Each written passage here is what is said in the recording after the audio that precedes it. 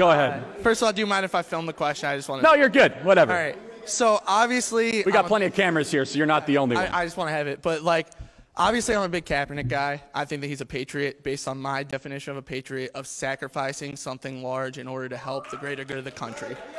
And he's sacrificed his...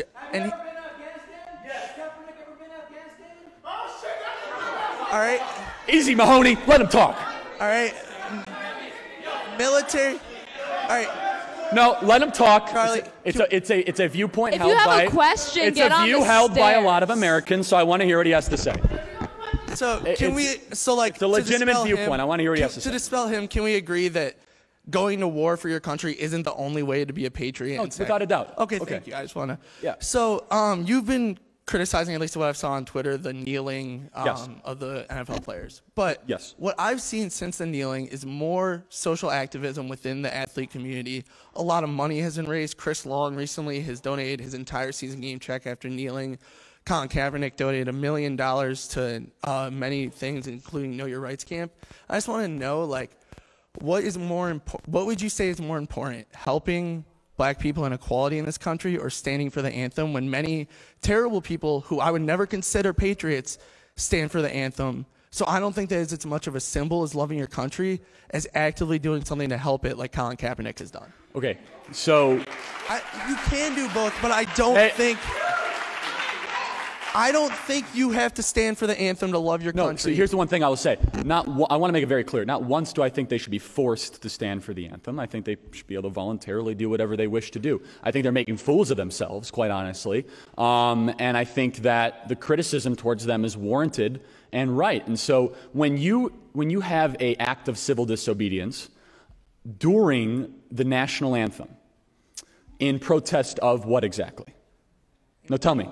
Yeah, they are protesting because they feel that black people are oppressed in this country in ways including education. There's education oppression. There's been housing discrimination still going on in this country. There's police brutality, which is still an issue in this country. Mm-hmm. There's lack of accountability for police when they do commit crimes.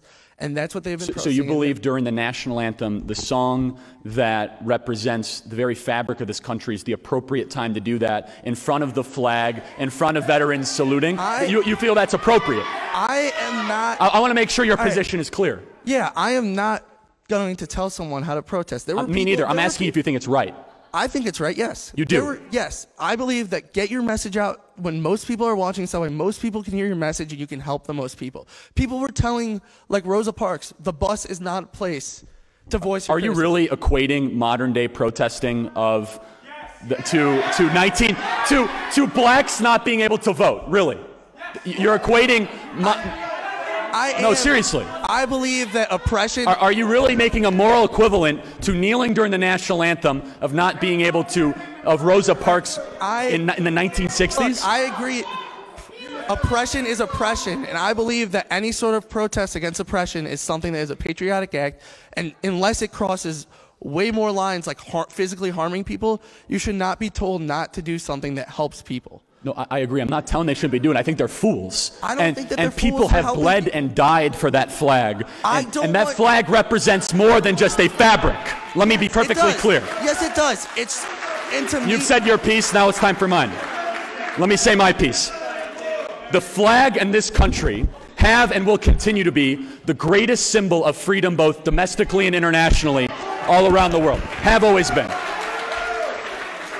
The flag of the United States of America symbolizes a couple different things. The white for the peace that we strive here domestically, and the blood of the veterans that died internationally for our freedoms and liberties.